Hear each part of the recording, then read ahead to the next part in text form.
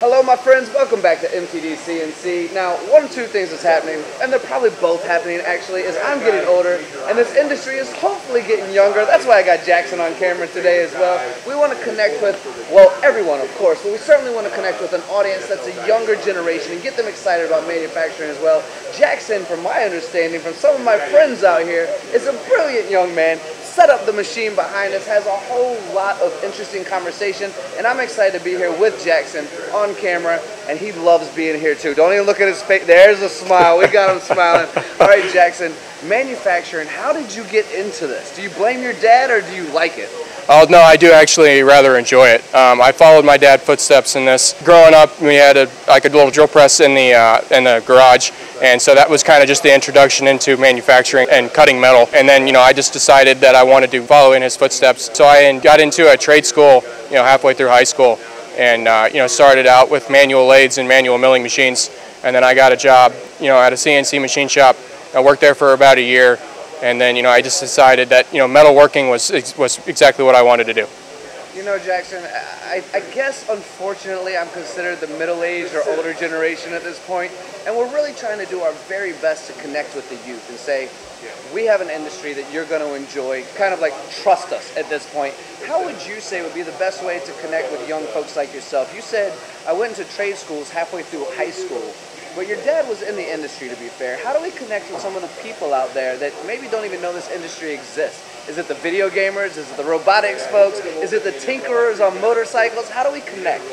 Well, so people who enjoy tinkering on stuff is certainly, a huge crowd in this. But, like for me, I just knew that, I didn't want to go and get into books and studying in college and stuff. So, for like the kids that are not so book smart but are very hands-on, this is a great opportunity for them to get into this. I wish I had known about this earlier. I gotta be honest, I got kicked out of 3 colleges, Jackson. I really did, and I was always hands-on and not very book smart. So I'm leaving that for the audience right there. Now, to connect further, as someone who's been doing this for a little while, what do you think are some of your favorite aspects of this industry? Is it working on the machines? Is it turning a part that's a raw material into something that's worth something? I mean, Tsugami America is known for the medical industry and putting pieces into our bodies to help us walk again and move again. Or is this some of your favorite parts, or have I completely missed it?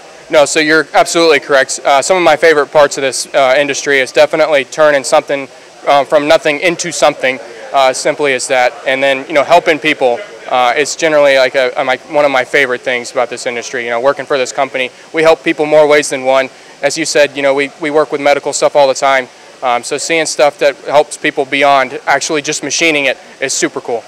I agree with you so much, Jackson. I'm happy you said that as well, because I would make the discussion that a large portion of our society, even not just young people, but generations of mine and older as well, we look at a phone, we look at a computer, we look at our car, we look at our planes, but we don't really care how it was made as long as it works, right? But we get to see the inside scoop. We get to see how these things are made. And I'm with you, Jackson. When it comes to how I feel at the end of the day, knowing that that person who couldn't walk can now walk, the person who couldn't see can now see, can't hear can now hear, it really brings a lot of gratitude to what we do, doesn't it? Yes, it does. Yeah, I would agree with all of that. So we've gone over how you got into it. Your dad's a little bit involved, the fact that you enjoy what you're doing. The last thing I want to ask you is, a person as smart as yourself, that has so much ahead of you, would you ever consider starting your own machine shop? And if you did, what would you make? Well, I'm not sure that I could personally start my own machine shop, but if I did, I would start out making little job shop parts, trying to find any sort of work that I could.